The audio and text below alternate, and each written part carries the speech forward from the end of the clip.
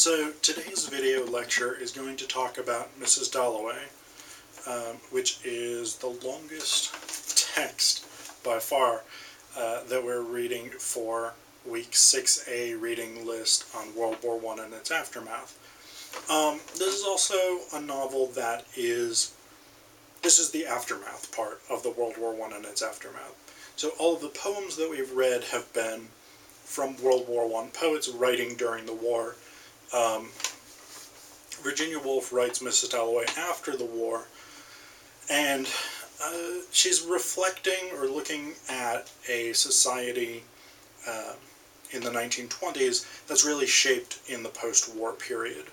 And we can see this especially with this sort of pervasive sense of trauma throughout the novel, and especially in the character of Septimus Smith.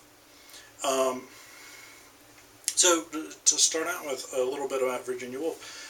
Woolf was one of the most important modernists.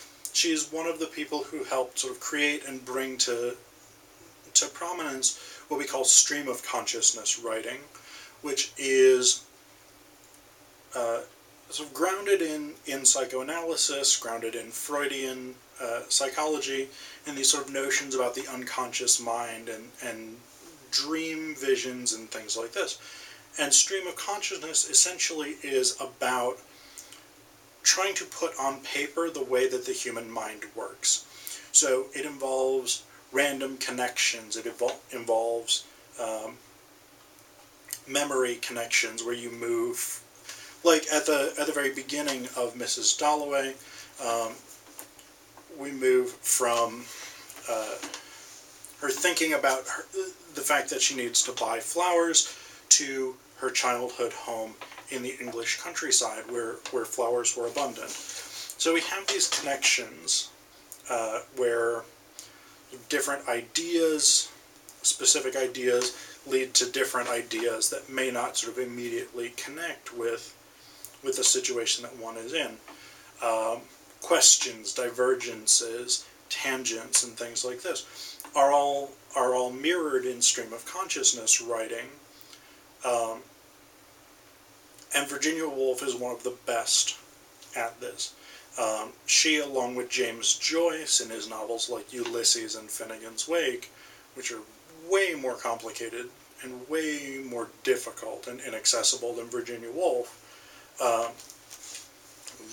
these two are the artists who really bring stream of consciousness to a major public, a major reading public. But Mrs. Dalloway is about dealing with the trauma of World War I. And so, again, a lot of this is grounded in sort of Freudian psychoanalysis, because during the war, there's a widespread experience of what they called shell shock, which we would now call PTSD. And so, but what Woolf does here in this novel that's so interesting is she extends that traumatic experience, which we've seen also in some of the World War I poetry, she extends that to the home front, so that Clarissa Dalloway is in the same kind of space of uncertainty, the same kind of space of suffering and trauma that characters like Septimus Smith are, people who have been actually in combat.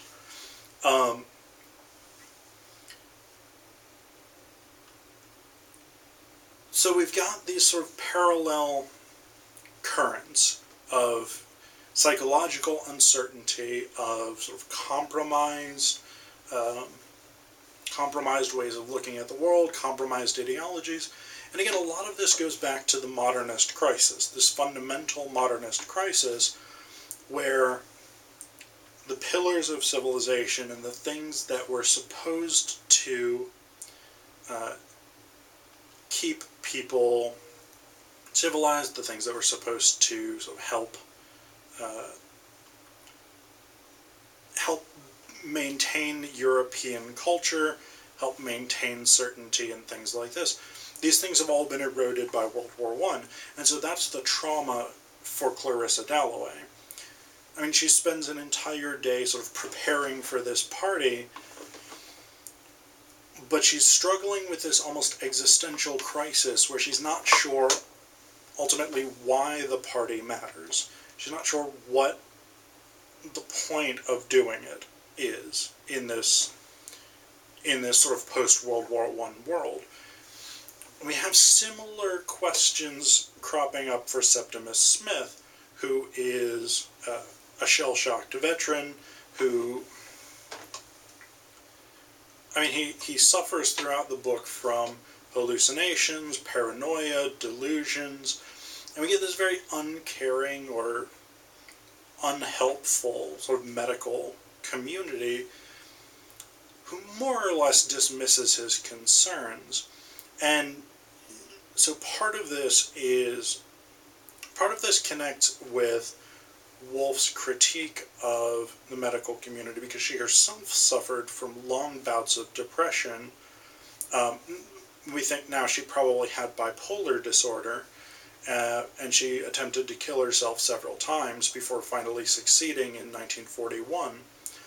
And so Woolf had a lot of psychological issues, and so she would be in a very sort of good first-hand position to be critical of the English medical establishment and the way that it attempted to deal with people with psychological problems or psychological disorders. And so ultimately, when Septimus Smith kills himself at the end of the novel, this is, in a way, Woolf's sort of wish fulfillment moment. But it's also, I mean, in a non-realist novel or a non-naturalist novel, because it's stream of consciousness, this is a sort of realistic critique of the insufficient healthcare conditions of post-war Britain for veterans who were coming back and who were shell-shocked. The other thing that I wanted to say about shell shock and sort of Freudian psychoanalysis in this, Freud really started studying, again, the conditions we would now know as PTSD, post-traumatic stress syndrome or post-traumatic stress disorder, shortly after World War I, because people were coming back, and it was the first time we'd seen sort of widespread psychological trauma in soldiers. There'd been individual cases of it, but there had never been psychological trauma on the scale that there was after World War I. And so Freud and other psychoanalysts started studying this phenomenon. And the reason that Virginia Woolf would have been so familiar with this was because she was a member of the Bloomsbury Group, a founding member of the Bloomsbury Group, which was a key sort of group of modernist artists in London, visual artists, writers, economists, art critics, social critics, things like this. And one of the members of this group was James Strachey, who's produced the standard edition of Freud's works in English. So Woolf would have been quite familiar with the ideas of Freud because ideas like dream analysis, the unconscious, shell shock, the pleasure principle, things like this. These were circulating in Woolf's immediate intellectual circle. So, I mean, Mrs. Dalloway is very much a novel that explores these psychological conflicts, and she does so from a position that's informed by psychoanalysis, but she also does so from a position that reflects her own experience of post-war Britain. So her own experience as a person struggling with depression or bipolar disorder, her own experience as someone who was on the home front in World War I, her own experience as a modernist artist struggling with the sort of crisis of meaning, and her own experience knowing and dealing with veterans who had come back from World War I traumatized by the experience. So we've got a lot of stuff going on here in Woolf's novel. It's an extremely complex novel, but it's for my money, it's one of the best. Probably, I would actually say it's the best modernist novel.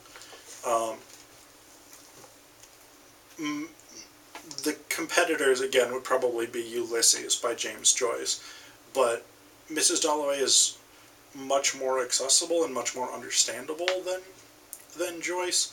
So even though he may be sort of technically more savvy, perhaps, I think Woolf is the best modernist novelist.